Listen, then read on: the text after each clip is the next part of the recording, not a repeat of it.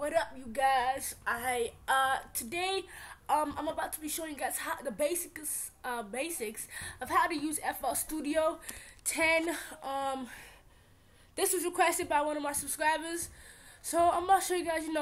First I'm gonna show you guys the things that you need to know about it and how to use it generally. And then I'm gonna show you guys how to make like a hip hop beat because I make hip hop beats mostly. So first thing, when you pop it up, it's gonna pop up like this. Unless if it doesn't pop up like this, go to new template, minimal or whatever that is, and basic whatever. Sorry, I just ran. I just did a lot of running there. Okay, so first thing, when you pop it up, these sound thingies, not auto. I think this is the only one that is the default one because I deleted all the ones that came with it because I don't use it, and I have the ones I use here. But whatever. These right here are the samples. This is how you can make different types of. You don't have to always use this one.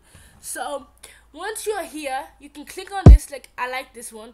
We can click on it, and when you don't let go of the left thingy, whatever. Just click on it, and then hold it down and move it. So you just click on it to listen, and if you like it, you hold it down and move it. And as you can see, it moves until you can replace it, or you can make a new one by just go like that. Okay, so that's the basic thing. Okay, now you have your samples and everything in chat right here. And when you get it, it comes like this. You need to move this to S here and M here. You have your pattern, and this is the pattern right here. And song is the way it's gonna end out to be, like turn out, which is right here in our playlist. I'm gonna get to those buttons real soon. The play stop, that's all simple. Right here is the master volume. Now I will show you guys how to fade out and fade in with this. This right here is the master pitch. I don't really play a lot with this one. I sort of leave it where it is. I've told you guys that. Now this right here is the tempo. The tempo is basically, sorry, that's my Facebook. Is basically the way how fast you want it. If I want it to be 140, like if I was making a trap beat and I was like, alright, let's hit it at 140. You can go up or down. You can move these ones, but I just leave it like that. But you can move it up and down to make it a little bit faster or whatever. Alright, this is the pattern right here. Now as you can see, it says pattern 1, and pat is for pattern. It's the pattern selector basically. Like this is number 1. Okay, we're only on number 1. If you wanted to do number 2, 3, see, as you can see, it changes there when I move it. This right here is basically to change your typing keyboard into a MIDI keyboard. So if I wanted to record, I don't need a MIDI like Ableton, or I don't think you need whatever for like Reason and all that. It comes in it, and it's really simple to use. Like I click on this, and I'm clicking on Q on my keyboard, and as you can see, it's making that. Next one is when you want to record.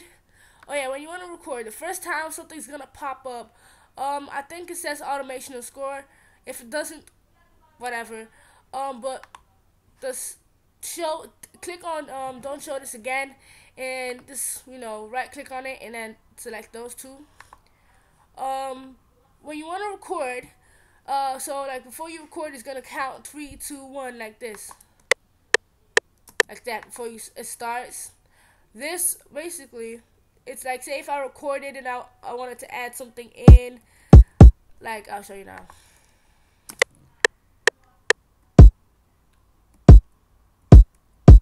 Okay, so I wanted to do that, but then I wanted to add something else.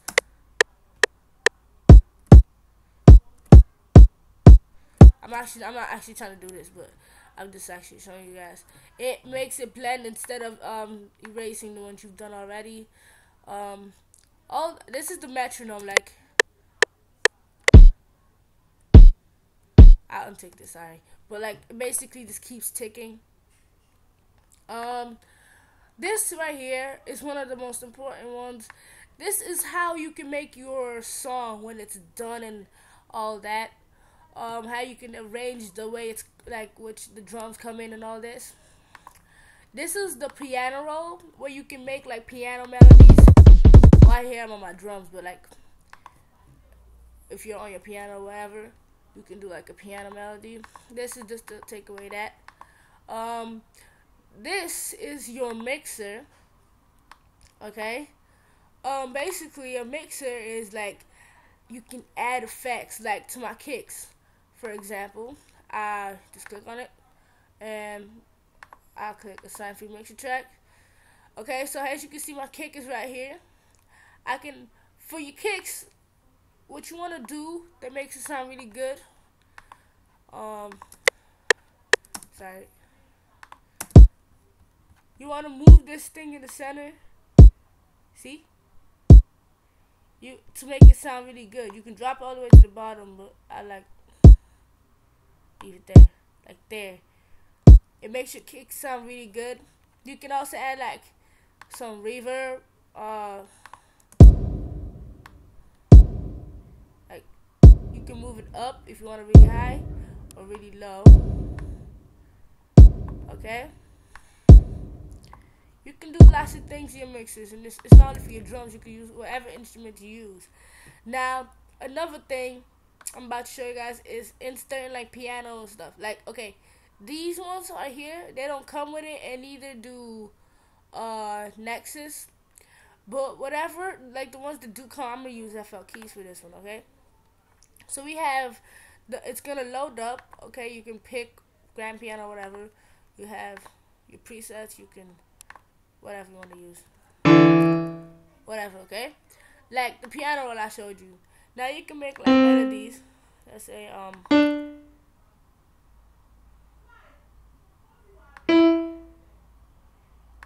let's say I wanted to do that. I don't even know what makes sense. Okay, and you can now, like say if I wanted to record over this. Okay, I'm actually just copy it.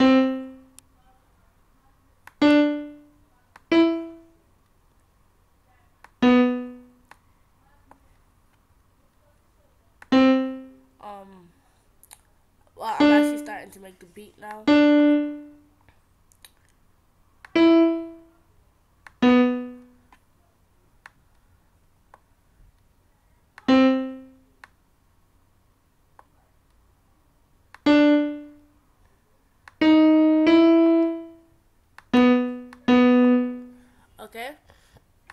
Okay, so basically what this is just the piano. Let me just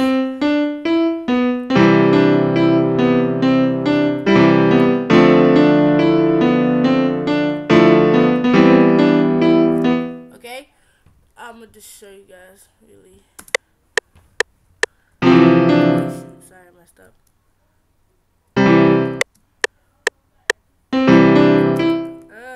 Keep messing up.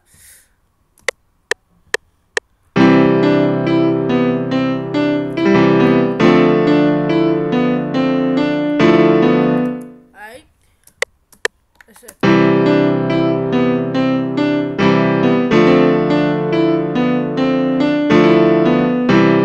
Okay, what you can do now is edit it. So make sure you guys check out the second part of this video, and we'll be right back.